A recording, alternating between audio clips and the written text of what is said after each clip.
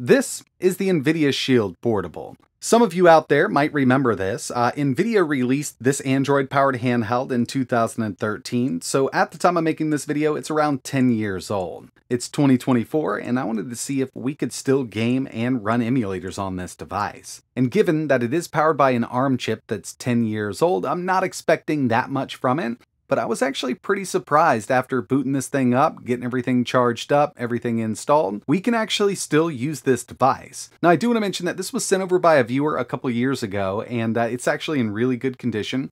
Everything on this is functional, battery still holds a really good charge. I think Nvidia did a pretty good job building this thing because it's been used quite a bit and it's still holding up just fine. And I gotta say, it's actually really comfortable to hang on to. It's definitely very odd when you take a look at it now in 2024, but it did serve its purpose quite well, and I'm actually running stock firmware on this. When this was released, it was kind of the heyday for Android ROMs. I know I was flashing all kinds of stuff to my Android phones. I did not flash anything to this, and to tell you the truth, I haven't done any research. There is probably a custom ROM out there that overclocks this Tegra 4 CPU, because when these Tegra chips were released, everybody was all over them. Now when it comes to I/O, on the backside here, we've got a mini HDMI output. We can mirror the display or we can go into kind of console mode, which just basically takes us over to GeForce Now on a bigger screen. It also supported a micro SD card. We've got micro USB for charging and syncing the device, plus a 3.5mm audio jack. And you might notice we've also got a vent above all of that I/O.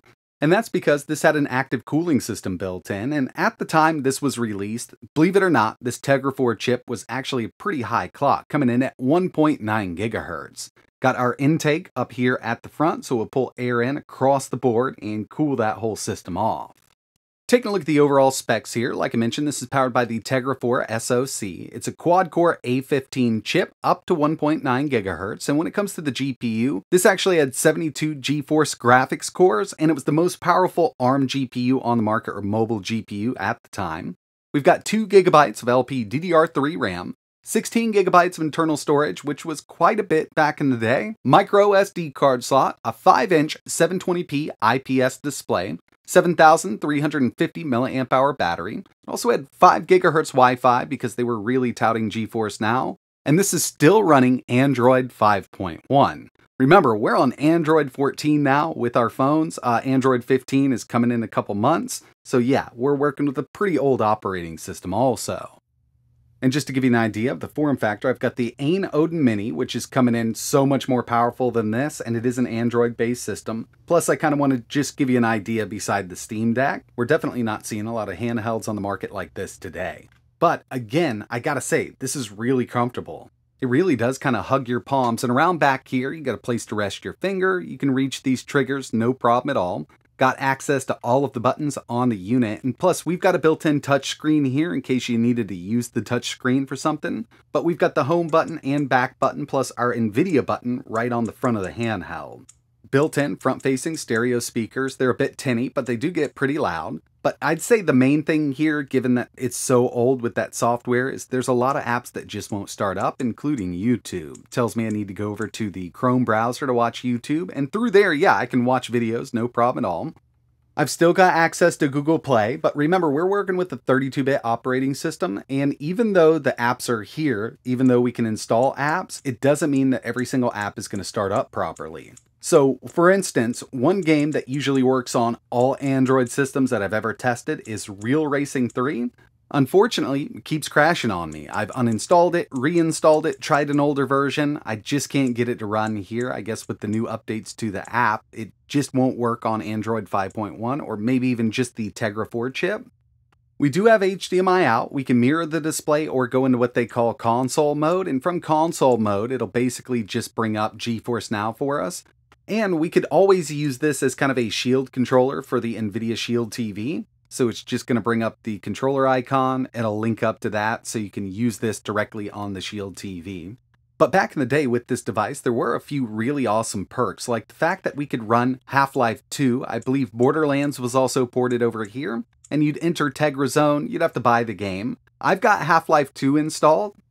And this is one that just works. So it'll boot right up.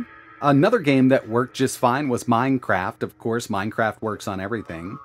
But yeah, we did have a few awesome PC ports come over to these Tegra devices like the Shield tablet, also obviously the handheld, I believe Borderlands, Half-Life 2, there were a few others, and at the time, this was kind of never seen before, a real PC game running on an ARM chip or just a mobile device that you could carry around in your pocket. But yeah, it still runs really well on the Tegra 4, I believe we're at 30 FPS, and if I had to guess, it's kind of a mix of low and medium settings here. It's not bad at 720p, but one of the main things a lot of people loved about this device was emulation.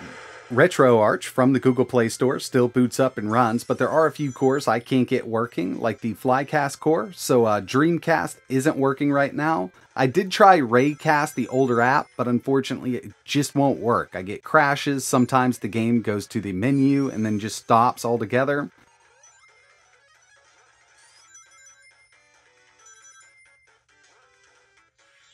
But the lower end stuff still works really well here. I've got some PlayStation 1 running at 60 FPS using RetroArch. And again, it's a 32-bit operating system, so apps like Dolphin we really can't get running anymore because they're all 64-bit with all of the newer chips on the market.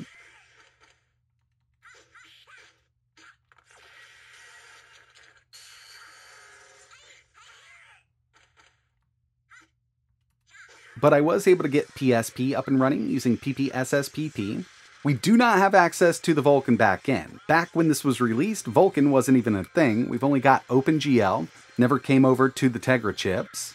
And even then, some of the easier to emulate PSP games still gave us issues on the Tegra 4. And moving over to something like Chains of Olympus, we did have to turn frame skip on. So instead of running at 60, we're running at 30, and you can still see it stuttering quite a bit.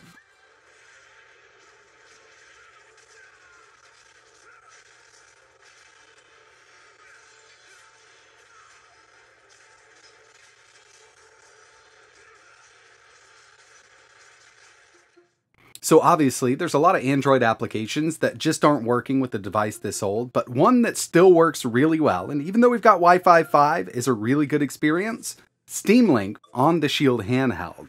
So I've got this connected to my main gaming PC in the house. Obviously, we're on Wi-Fi with the handheld, but with my gaming PC, I've always got it set up with a wired connection, connected over Ethernet. That way we can alleviate as much latency as possible. And with it set up like this, I've been able to play most of my PC games without an issue. Now, playing, let's say, a fighting game online connected through Steam Link just isn't a good idea because there is that latency there. But with most of the games that I personally like to play, especially single-player games, they work great on the Shield handheld using Steam Link, and I'm really glad that Steam Link is still supported by this device, because even 10 years later, you can still get some use out of this device, even though there's a lot of Android applications that just aren't going to work on this anymore. Now, if you wanted to play some lower-end Android games, I'm sure we could get a lot of stuff working, you know, like clicker games and things like that. But going with, let's say, Genshin Impact or even Call of Duty Mobile, unfortunately, you can't even get them to install on this thing. Another thing I kind of wanted to compare here was some benchmarks on this device versus a newer Android phone. But even 3D Mark has been updated so much that none of the benchmarks are supported by the Tegra 4 anymore. And for the newer GPU benchmarks that we run on something like the Snapdragon 8 Gen 3, those are basically Vulkan benchmarks. And again, this does not support Vulkan. But either way, I've still been having a lot of fun with this device, kind of breaking it back out. Really surprised that this battery's holding up. And one thing that I'm even more surprised about is the fact that we can actually get any of these Android apps to work with Android 5.1. And don't get me wrong, when this thing was released, it was a powerhouse. It was the most powerful Android device on the market, be it a phone or tablet or even a handheld like this. That Tegra 4 did put down some really good performance, and unfortunately, you know, the Tegra line kind of died off. Qualcomm has that Snapdragon that's just beating everything in the Android market right now. But for its time, this was one of the best handhelds out. But that's going to wrap it up for this video. I really appreciate you watching. Don't run out and buy one of these. I mean, you saw what we can do with it. It's really not that much. Lower end emulators, Steam Link, that kind of stuff's going to work. But you're super limited given we've got 10-year-old hardware and 10-year-old software on this device. But that's going to wrap it up for this one. Really appreciate you watching. Let us know in the comments below if you own one of these while it was relevant. What was your favorite game to play? What did you do with this device? Was it emulation? Was it native Android games? Those Tegra Zone games like Half-Life 2? Let us know in the comments. And like always, thanks for watching.